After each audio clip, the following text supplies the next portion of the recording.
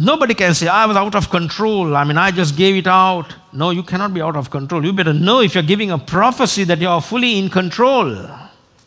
The Holy Spirit does not put you to sleep and then let you prophesy. The Holy Spirit wants you to be awake and prophesy and make sure that you're prophesying the right prophecy.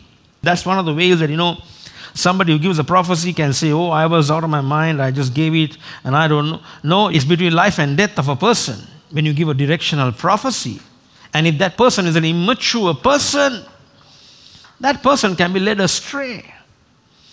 If that person has been told, well, leave your job and wait for another one, and then you believe that prophet instead of having the peace and the comfort of the Holy Spirit after you receive the prophecy, if you don't trust in the Holy Spirit, then you're trusting in flesh and blood just because it was an opportunity. People who are opportunists, they love to receive creamy prophecies. Speak something creamy to me so that, wow, it looks so tasty to me.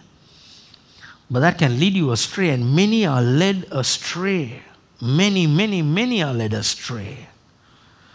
So we might as well be led by the Holy Spirit, who will lead us to all truth.